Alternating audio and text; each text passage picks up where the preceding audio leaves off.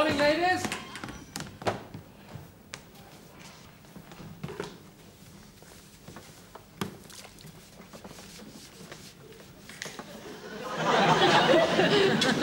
Under the arms. Oh, dirty neck. Morning. Mr. Mash, what are you doing? Oh, I'm just giving her a sponge down, sir. Well, do you have to do it up here? Well, I daren't do it in the cellar, sir. I'd get too excited. Yeah, Daphne, you should be up those stairs by now.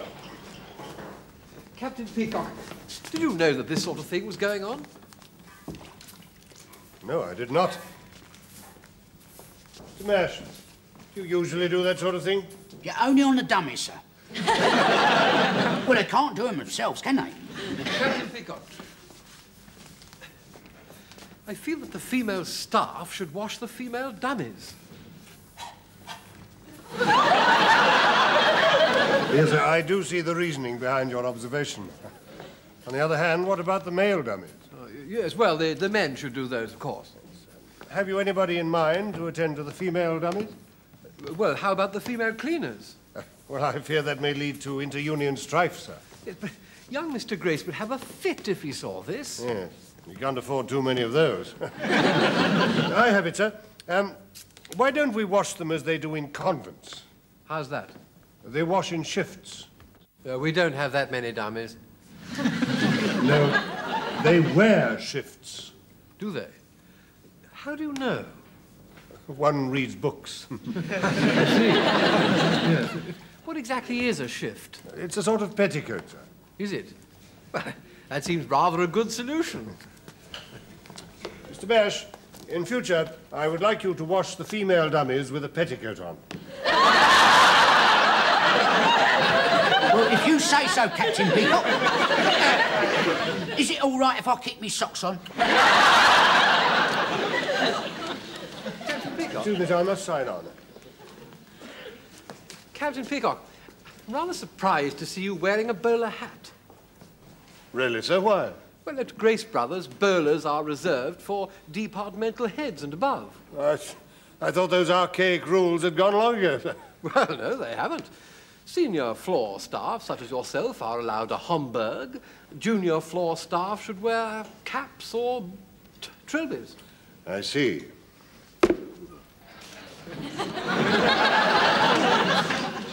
Morning, Captain Peacock.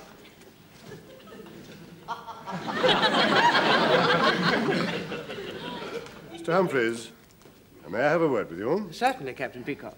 I don't think you ought to be wearing that hat. No, I thought a Homburg was rather me. At Grace Brothers, Homburgs are reserved for senior floor staff, such as myself and Mr. Granger. Oh, what a shame. I was going to see my solicitor, and they don't really go for a pork pie at Solomon and Finkelstein.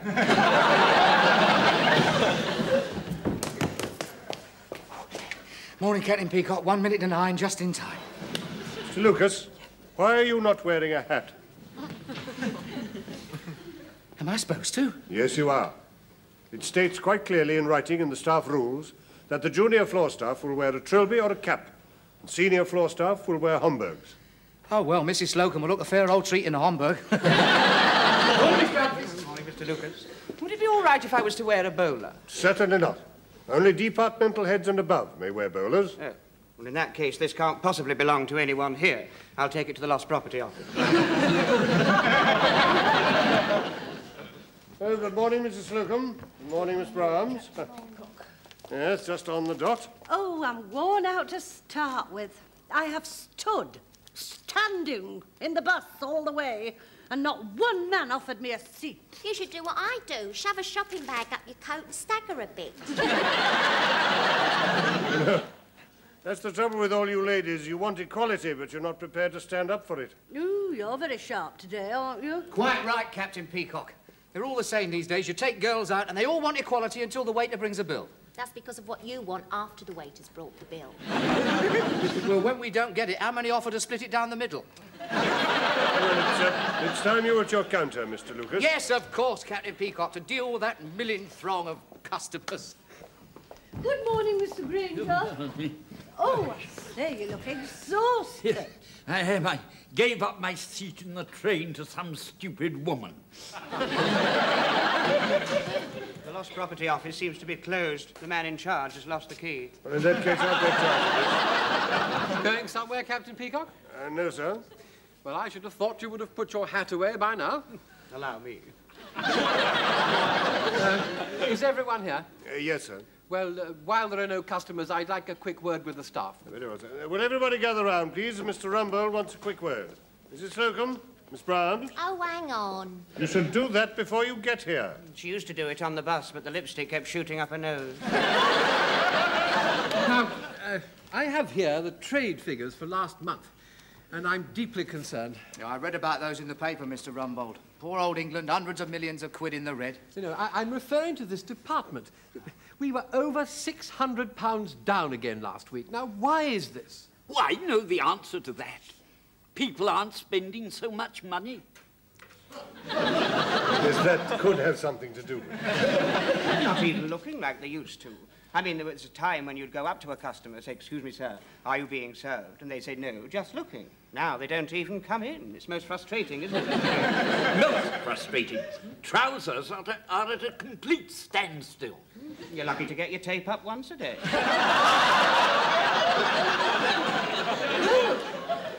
My corsets have been down for over a fortnight. I mean, women nowadays just let their figures run riot and then wear a caftan. Well, I know we are living in very difficult times. Precisely. Of course, you know the pound is to blame. Look at the price of milk. Oh, and I remember when bread was 4.75 a loaf. Well, things were bound to go up after Mafeking. Do we have to have the juniors in on this discussion? Yes, well, I think we're straying from the point, which is that our sales figures are down. And I'm going to be asked by the board to give a reason for it. And what am I going to say? Goodbye, and it's been nice being here. You may find yourself saying that, Mr. Lucas, if you make any further interruptions. I'm sorry, sir. It's youth, Captain Peacock. You can't hold it down. If I may make a suggestion, sir. Why don't we take a leaf out of the government's book and have a think tank? A what? A think tank, where everybody throws in ideas. What, into the tank? No, Mrs. Slocum, there isn't actually a tank. Oh, you just think there is. No, well, perhaps I should explain that. See, experts sit around, chew over a problem, and then bring up a solution. Well, when you put it like that, they could do with a tank. I think that's a surprisingly good suggestion, Captain Peacock. Are we agreed, then? We'll have a think tank. Oh, yes, It's yes. a very good suggestion of Captain Peacock's, don't you think so, Oh, Mr. stroke of genius. You know, gin used to be 12 and 6 a bottle. Are we agreed? Yes, yes, it used to be 12 and 6 a bottle. Are we agreed that we shall have a think tank? Oh, yes, yes. Right, well, Yeah. we'll meet this evening after the store closes. Oh, I can't stay behind. I'm being picked up outside the staff entrance. If I were you, I'd stand outside the front. You get a better class of person. I shan't be seeing you then, shall I? Well, I dare say we could manage without you, Miss Brahms. Well, I can't make it. I've got someone coming round to wash my hair. Oh, the little bit you've got, that shouldn't be a two-man job. Couldn't you phone him? What makes you all think it's a him? Matter of fact, it's the girl from the poodle parlour. She has a lovely cut and blow wave. Doesn't cost me a thing. All I've got to do is sit up and beg. Oh, very well, Mr. Humphreys. Well, if I'm not home on the stroke of 6, my pussy goes mad. It's hardly convenient for me, too. What excuse have you got, Peacock? I have to rush away and buy a hat. Well, Mr. Rumbold, it looks like you and Mr. Granger for the think tank, due to the fact that on Captain Peacock's instructions, I too have to go and buy a hat, as befits my menial and lowly position here. Well, I'm perfectly prepared to toss some ideas about and give you the benefit of my vast experience, Mr. Rumbold. Yes. Well, I think in the circumstances we'll cancel the think tank for tonight and convene it at a time when we can all get there. Let's say tomorrow morning at 8:30. 8:30? But that's half an hour before the store opens. Yes, you're quite right. It's not early enough. We'll make it 8.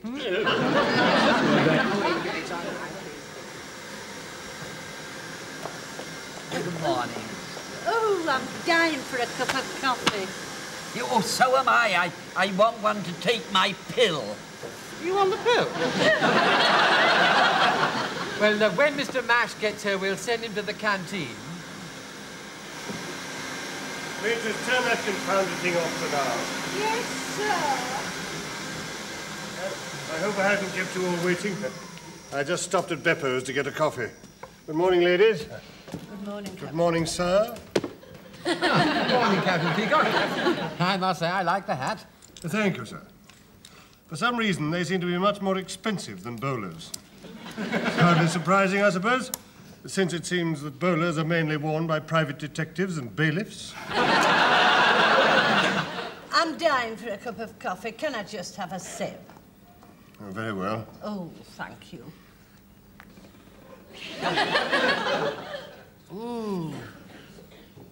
Oh, that's lovely. It's much better than the canteen muck. Taste that, Miss Brown. Oh, isn't it lovely and creamy?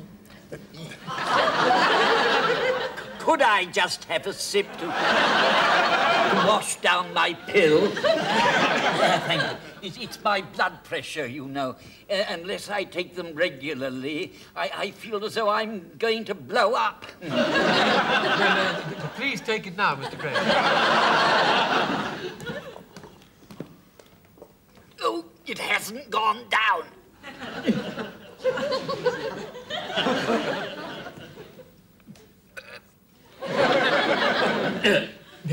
Oh, it's very nasty. Yes, indeed. You're very quiet this morning, Mr. Humphreys. I was just finishing off my dream. I dreamt that there was this wild creature, half man, half beast, came galloping towards me on a big black horse. I didn't know which way to turn. I was absolutely petrified till I noticed he was riding side saddle. It's very difficult getting up early in the morning, you know. My wife insists that we still clean our teeth in the dark. It's all very well for her, but I can't find my teeth. It must be magic being married to you, Mr. You're late again, Mr. Lucas. Thank goodness you're all here. I said you're late. It's very late. What is the excuse this time? I can't tell you, Captain Peacock, the relief to see you all safe and breathing. It was horrible. Horrible. What was? Well, this dream that I had. Well, it was more of a premonition, really, you see. I dreamed that I woke up, streaked here so as to be here on time. Came up in the lift, right up here to the department, and when I got here, you were all sitting round the table, motionless, just like that, with your mouths open. I think it's come true. Oh, what a horrible dream. What happened then? Well, I just touched Captain Peacock on the shoulder, you see, and he just fell over slowly out of his chair and crashed down onto the floor and broke into hundreds of little pieces. I was just putting Humpty together again when I woke up. Why should that be an excuse for lateness? Well, I was having trouble with your head, you see, Captain Peacock. Every time I put it back on, you sort of just unbalanced and fell off your chair again. It's not all that big, really, either, is it? Sit down, Mr. Lucas. Well, if we're all assembled... Are you free, Mr. Granger? No, yes, I'm Well, now, the problem before us is the fall in our sales figure over the past month. And we are going to rectify this. Well, we have all had further 12 hours to think over this problem, and I feel sure that you've all arrived at the meeting full of ideas and suggestions. I don't think that's such a good idea after all, Mr. Mash. Right, I think you should do that in the fitting room. I don't think you should do it anywhere. 8:20 in the morning, it's more than flesh and blood can stand. Yes, I think you'd better stop, Mash. Well, shall I powder her down, sir? Certainly not. Well, she's still got a wet... Never mind. Just leave the floor. Oh, all right, then. Marvellous, isn't it, eh? Only marvellous as you try and... I'll tell you what I will do. I'll take her to the staff changing room. We'll have a shower together. Better make it a cold one. No, Mash, I think you'd better wait until the store's closed and then do it somewhere where no one can see you. creaky arm, sir. Needs a bit of oil. Well, as I was saying, how are we going to increase our figures? Now, let's run a few ideas up the mast and see who salutes them. Well, why don't we have a sale? No, when we had a spring sale a month ago. We can't go on having sales without any reason. Well, why don't we do like the petrol stations, you know, give away plastic footballs or tankards? That's going to be a big draw in my lingerie. In the sports department, they've just had a famous golfer autographing clubs. Well, what sort of person can we get to autograph trousers? Errol Flynn would have done very well. Well, I'm not having Raquel Welch autographing one of my bras. Who needs Raquel Welch? The way you're stacked, you've got enough space for the whole of Manchester United. If I have any more of your lip, I'll come over there and smack your chops. I'm just in the mood. Order, please. Now, how about advertising in the local newspapers? You know, something like, you get a square deal at Grace Brothers. We'll be in trouble with the Trades Descriptions Act. Oh, I don't know. I mean, you couldn't have squarer clothes than what we've got. What do you mean, Mr. Lucas? Well, we're not exactly trendy, are we? I mean, look at all the fuss you all made the other week when I came in wearing high-heeled shoes. It wasn't the shoes, it was that walking stick you had to stop yourself from falling over. Anyway, I think they look ridiculous on men. Well, I like them. All the pop stars wear them. Mr. Lucas is not a pop star. No, but pop stars set the fashion. Are you suggesting that we should all dress like Bing Crosby? I don't think that Bing Crosby would help the sales on this floor. Now, do we have any sensible suggestions? Yes, sir, I have. After I came out of the army, I made a study of sales technique. Now, there was a theory that a moving display has more impact than a static one. True. Well, I suppose you mean we should have our trousers moving about more. How do we achieve that? A couple of dozen pairs of electric legs. I'm being quite serious, Mr. Lucas. Well, how does that affect my department? Yes, do we have lots of electric knickers jumping up and down? Wouldn't that be very expensive? And you could have Mrs. Slocum jumping up and down on the counter. That should make a big enough impact. That's it. I am withdrawing to the canteen. Please, Mrs. Slocum, do bear with us. I think Captain Peacock may be onto something. Well, make him apologise, then. Lucas? I'm sorry, Mrs. Slocum. It's just that you're such a likeable person and such a sport, I find it difficult to think of you as the head of the ladies' department. I shall accept your gracious apology. But I suggest that for the rest of this discussion, you shut your cake hole. What I had in mind, if I may be allowed to speak... Yes, do continue, Captain Peacock. You know, I always thought he'd get on, ever since I saw him in College Rhythm. Saw who? Bing Crosby. We left that some time ago. I know, 1935. Mr. Granger, may I speak? Oh, you saw it too, did you? It was fun. No, we better get a move on. I've still got to touch up my mouth. It'll be opening time soon. Yes, do get to the point, Captain Peacock. Well, look, sir, I think I have the solution. Now, I suggest that we have a fashion show.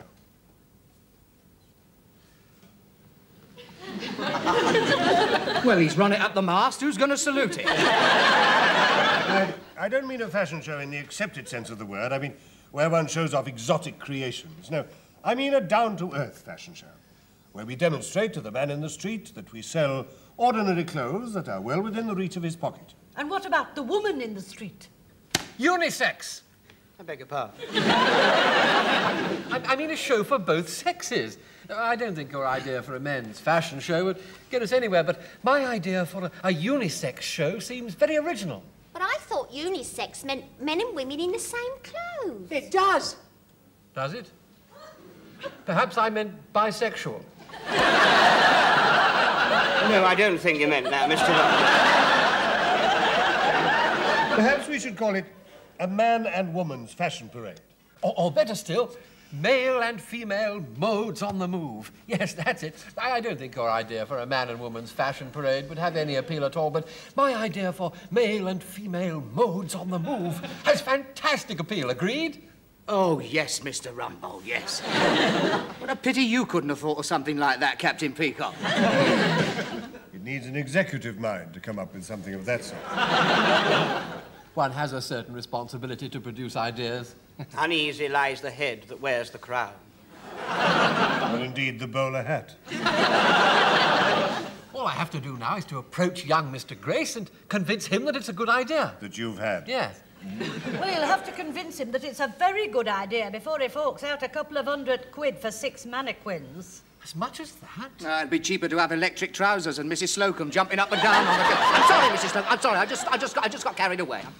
Yes, well, it's up to me now to get over the financial problem. If I run into any difficulties, we'll just have to have another session of the think tank. In which we think and it all goes into your tank. Well, the store's open. Places, everybody.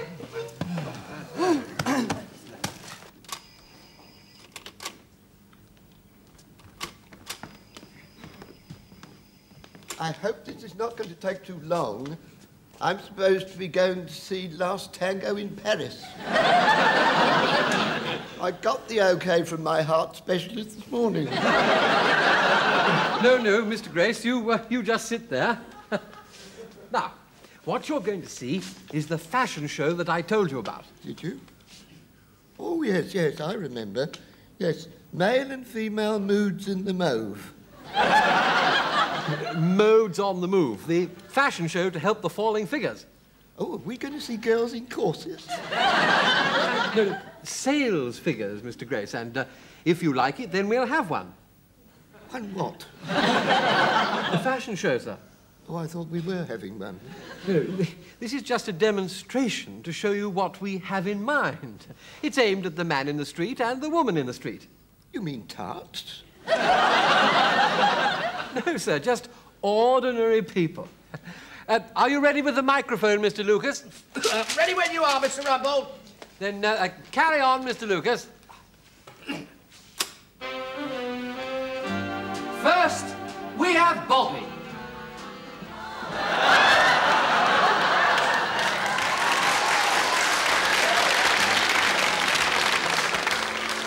Spring is in the air. But beware the winter wind. But Bobby's keeping us warm as toast in a cosy Crombie, inspired by James Bond in You Only Live Twice. Is that a storm approaching? Bobby doesn't care. He's got his snap-up Japanese brolly. Bobby's Great Gatsby hat will stay as dry as a bone. And Bobby's Tootsies will stay dry as well, thanks to his ever-tough streetwalkers. At £3, shoes £9.50, cosy Crombie from Grace Brothers, $44.95. And I'm extra. Well done. Very good, very good. Isn't that boy like our Mr. Humphreys? That was our Mr. Humphreys, sir. Oh, has he left us? No, sir, but you wouldn't pay for professional models until you were convinced it was a good idea. And now, we have Tanya and Tony.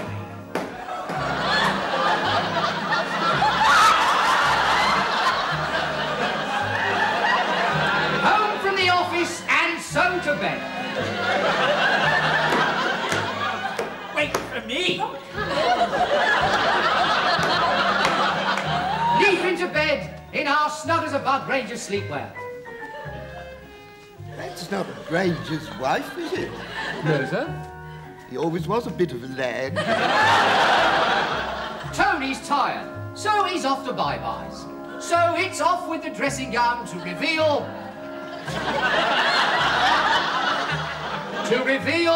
It's not it. Tony's got knotted, so it's not to reveal anything at all. So let's turn our attention to Tanya.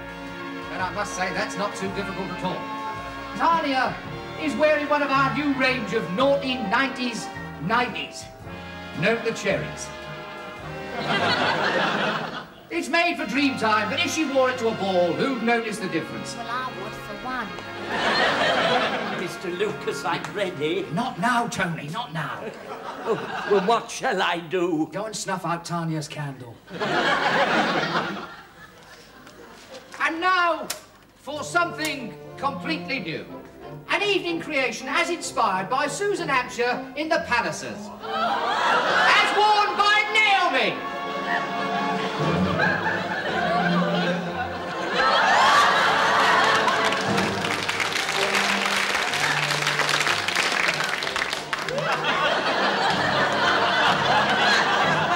How graceful this fashion was.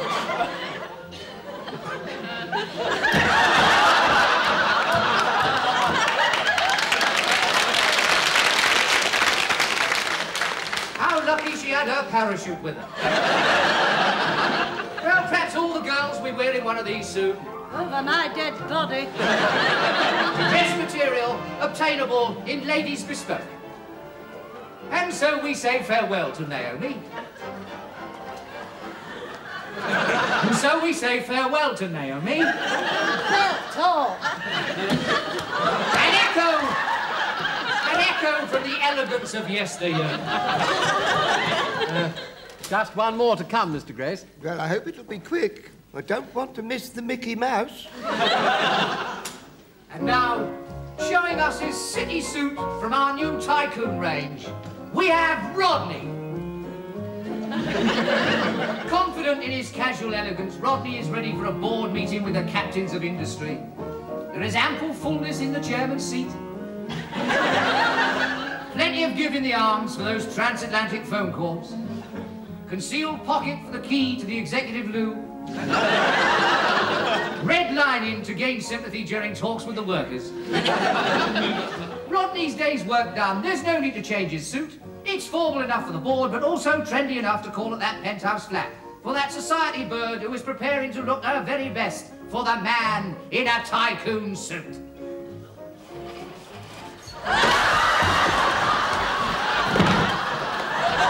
Oh, blimey!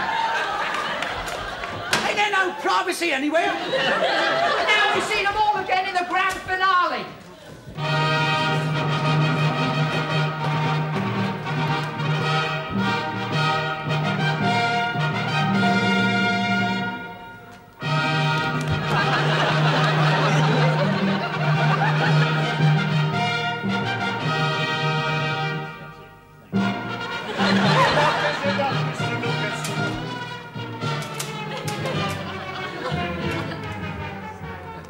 Very good. Well done. Well done. Well, sir, what did you think of that, Mr. Grace? Whose idea was the fashion parade? Mine, sir. Well, I think it's a rotten idea. Or was it mine? Yes, it was. If you want to sell goods, you'd better have a sale. Well, I'm off. Oh, and Peacock. Sir? I wonder Mr. Rumbold hasn't told you before. That hat doesn't suit you. You should get yourself a bowler and wear it all the time. Don't you agree, Mr. Rumbold? Oh, absolutely, Mr. Grace. Thank you, sir. Well, goodbye, everybody. Goodbye, Mr. Grace. Goodbye, Mr. Goodbye. You've all done very well.